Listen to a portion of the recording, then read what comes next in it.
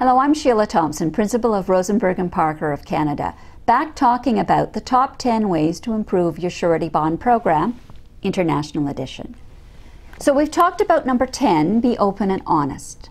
Number 9, know your country. Number 8, answer the phone or email. Number 7, focus on capital. And now we're going to talk about number 6, examine your net worth. So what exactly is net worth? It's the difference on a corporate balance sheet between the assets and the liabilities. It's how much more you own than you owe. Your surety company likes to see your net worth increasing because that means that your company is profitable. And if you have increasing net worth, you have a happy underwriter, and a happy underwriter means lower rates.